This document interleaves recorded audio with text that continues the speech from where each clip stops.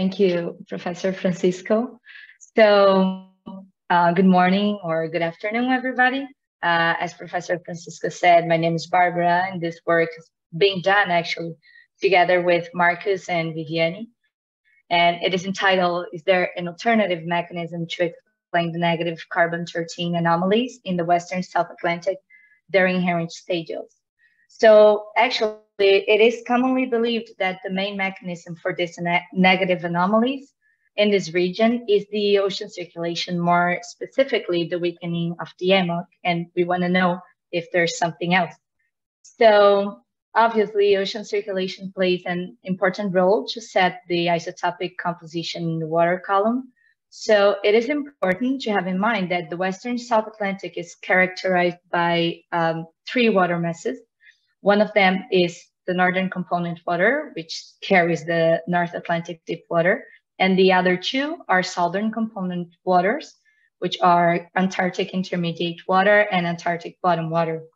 So there are other components that can alter the carbon-13 composition in the water column, and this isotopic composition signature depends on source signal, surface primary production, organic matter remineralization, air-sea gas exchange, and the ocean circulation itself.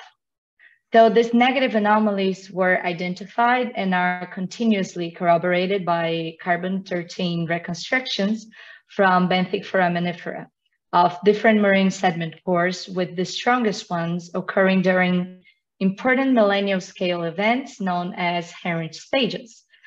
These events were named after Heinrich in 1988 because he was the one who first described them, studying marine sediment cores.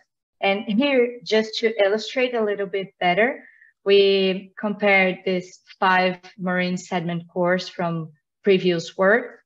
Here we have the carbon-13 isotopic signature. And in this gray area, we have the Heinrich Stadial 1, which has the negative anomalies that we want to investigate better.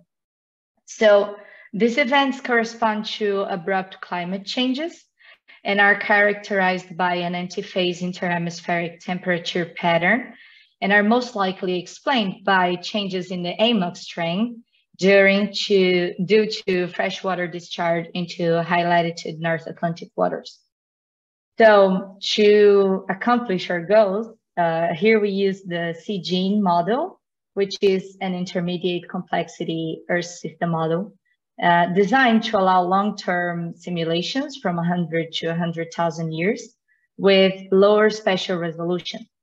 And to understand fundamental features of the ocean biogeochemistry and marine sediments interactions to atmospheric CO2 and climate feedbacks.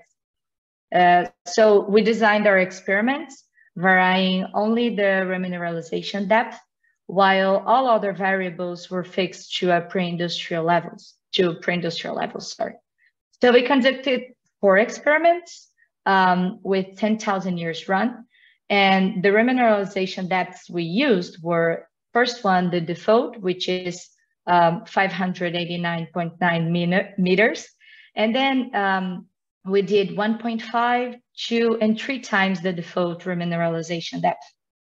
So here we have like the table where we can compare the model output with the carbon-13 signature.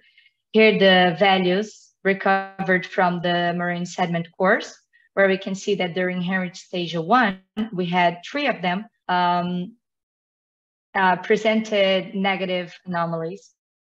Well, our model output was far from what we expected, presenting positive values and way higher than what is observed on marine sediment cores. So here were our first results in images. So this one was the experiment with the default remineralization depth. This one is 1.5, 2, and 3 times. And in red, we have marked the marine sediment cores. So what we observed was the more we increase the remineralization depth, the more we increase the carbon-13 isotopic signature as well. Same thing happened with dissolved oxygen, which was the only tracer we used here. So Here, from the default until the 3 times the default, we had a small increase of oxygen in the water column. So here is only the difference to assure that actually we had an increasing of carbon 13 and not negative anomalies from the default to 1.5 to and 3 times the default remineralization depth. Same with oxygen. So the conclusions until this part of the work were that changes in carbon 13 values are rather small and even the opposite of what we first expected.